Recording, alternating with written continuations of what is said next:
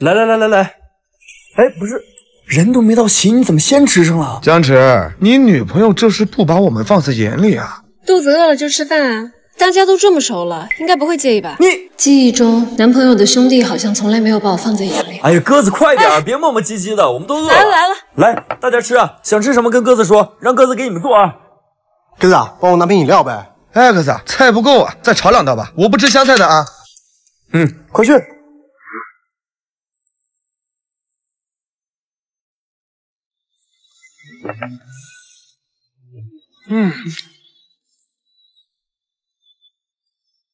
哎，洗完碗再给我们切点水果啊！走。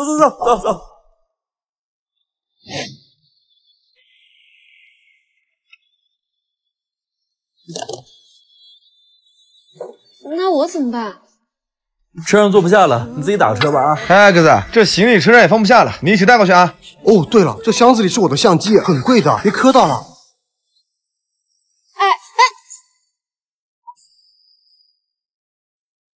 哎，这边，上路，上！来，我来了，别急，来，打他！怎么搞？快，过来，来我这边，打！快呀！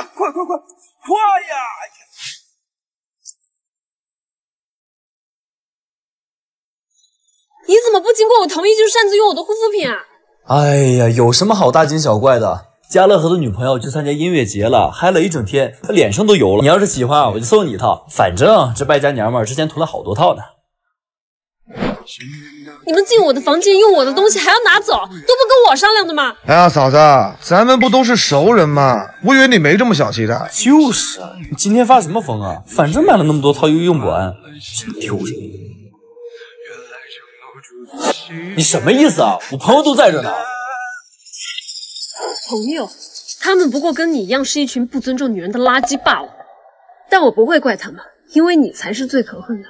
是你从来都没有尊重过我，所以你的这些朋友才不会把我放在眼里。鸽子，对不起。滚蛋，分手。男朋友的兄弟不尊重你，不是你不够好，只能说明你男朋友也没有多看重你。